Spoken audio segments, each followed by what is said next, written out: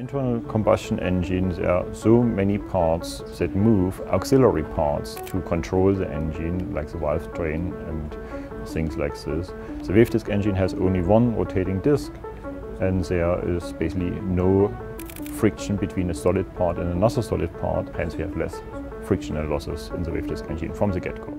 Some engines look strange, but this one might be the strangest we have ever talked about on this channel.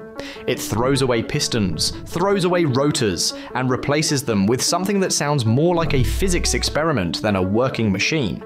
This is the wave disk engine, a device that uses shock waves spinning inside a disk to compress and burn fuel. It feels like something drawn on the corner of a chalkboard by a tired professor, yet it was built, tested, and proven to work. Today, we are going deep into how this odd engine works and why it mattered. A new kind of combustion. In a normal piston engine, air and fuel mix, and the piston moves upward to compress the charge. A Wankel engine uses a triangular rotor that rotates inside a housing to do the same job. The wave disk engine rejects both ideas entirely. Instead, imagine a flat spinning disc with many narrow channels carved into its surface, spreading outward from the center like spokes. As the disc rotates, these channels line up with openings in the housing.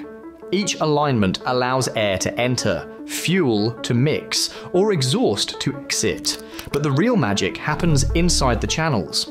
When fresh air enters one of these passages, the sudden rush creates a pressure wave. As the channel continues to rotate, this wave reflects off the closed end and meets incoming gas. This reflection creates a natural compression effect. It is not slow like a piston moving upward, it is instant. It happens in microseconds. The gas is squeezed tightly by the shockwave itself. This approach comes from a technology called the wave rotor, a pressure exchanger studied for use in advanced turbines. Engineers realized that pressure waves can do the job of compression far faster than moving parts can. That idea became the foundation of the wave disk engine. Fuel is injected into this rapidly compressed air. Combustion begins almost immediately. The burned gas then shoots out through an exhaust port that appears as the disk continues to spin. Each channel fires many times every second. With dozens of channels around the disk, the engine produces a steady flow of power. It feels less like a mechanical engine and more like a rhythmic drum of controlled explosions guided by physics rather than metal parts. The science behind the waves. Pressure waves are powerful but demanding. A tiny shift in timing can destroy the entire cycle. If the disk rotates too slowly, the wave may collapse early. If it rotates too fast, the wave may not form correctly. The team at Michigan State University, led by Dr. Norbert Muller, spent years modeling these relationships. They had to calculate the exact length and shape of each channel. They had to match disk speed to the natural timing of the pressure waves. They had to design an opening sequence that would allow air to enter at the right moment, fuel to ignite at the perfect point, and exhaust to exit without interfering with the next wave. They also needed to avoid backflow.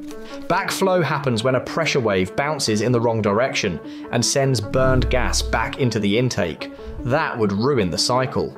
Through countless simulations and experiments, they discovered patterns that allowed shockwaves to form and compress the incoming gas with surprising precision. When this worked, the results were impressive. The engine created high compression levels without pistons, without valves, and without a crankshaft. Because the compression happened so quickly, almost no heat escaped into the walls. Heat loss is one of the biggest efficiency killers in engines. Slow compression means more time for heat to leak. Rapid compression traps heat and uses it for combustion. That is why wave disk prototypes reached thermal efficiency levels close to 60%. That number is huge. It is nearly double the efficiency of many gasoline engines on the road today. It even rivals fuel cells, and it did all this with almost no moving parts. It proved that gas dynamics alone could replace some of the most complex engine design mechanisms. It challenged the idea that pistons were essential. It showed that combustion could happen in a cleaner, faster, sleeker way. Why this engine could have changed everything. The wave disk engine was not just efficient, it was compact. One prototype, intended for hybrid cars, was about 20% the size and weight of a similar piston engine. Think of an engine smaller than a briefcase, weighing only a handful of kilograms, yet strong enough to power a generator for an electric drivetrain. That mattered because the engine was designed as a range extender. Instead of driving the wheels, it would spin at a constant speed to generate electricity. Most small engines perform poorly at partial load. They burn fuel inefficiently when you ask for only a little power. The wave disk engine avoided this weakness entirely. It could run at its most efficient point all the time. That meant cleaner operation. Some estimates suggested it could reduce carbon dioxide emissions by as much as 90% compared to a typical gasoline engine used for the same job. Its exhaust system also opened interesting possibilities. Because the gases are left in pulses, engineers explored adding a small turbine to capture even more energy from those bursts. That would make the engine act almost like a hybrid between a piston engine and a tiny jet engine. And the engine was fuel flexible. It could run on petrol, diesel, ethanol, or hydrogen.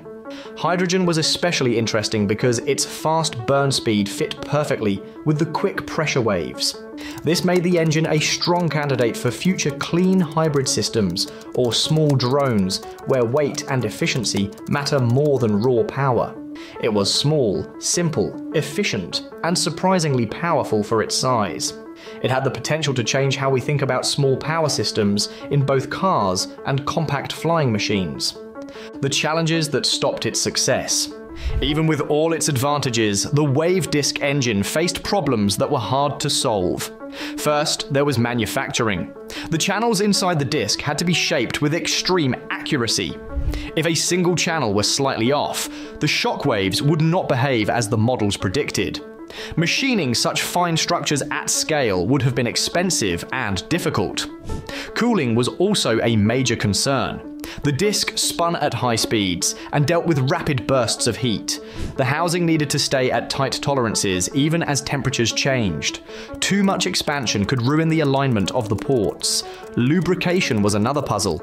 Without pistons splashing oil, the engine needed a new way to keep bearings and seals working under high load. All these engineering challenges added layers of cost and complexity. And then came the automotive world shift. Around the time this engine was being developed, the industry turned strongly toward full battery electric vehicles. Funding for unusual combustion designs dropped. Companies were less interested in supporting risky new engines, even efficient ones. As a result, the wave disk engine never moved beyond the prototype stage. It proved the concept worked, but it never became a product. It now sits in the category of ideas that could have been revolutionary, but arrived at a moment when the world was looking elsewhere. Yet the idea still feels relevant today, especially as people continue to struggle with range anxiety and charging challenges. A future possibility, not a closed chapter. The wave disk engine may not be on the road today, but the idea behind it is far from dead. It remains one of the most promising designs for compact power generation. Small drones, portable generators, and hybrid systems could all benefit from a tiny, efficient engine that burns clean fuel and has very few moving parts. Hydrogen-powered versions could fit well into a low-carbon future. And as battery technology reaches its limits for certain uses, engines like this may return to the spotlight. The wave disk engine proves that combustion still has room for innovation. It reminds us that new ideas can appear even in fields we think are fully explored. It also shows that physics can replace complex machinery when engineers are willing to trust the science. Whether it returns or not, the wave disk stands as a bold example of what happens when someone challenges long-standing assumptions. It is strange, elegant, and full of potential, and it might still inspire the next generation of hybrid power systems. It is a wave disk engine, a machine built on pressure waves, simple geometry, and clever timing rather than pistons and valves. It could have changed the future of hybrid engines, and it still might if interest returns. Tell me what you think in the comments. Did this technology deserve more support? Was it ahead of its time? If you know additional research or updates, share them below. And if you enjoyed this deep dive, check out the channel's other videos. Thanks for watching, and I will see you in the next one. Cheers!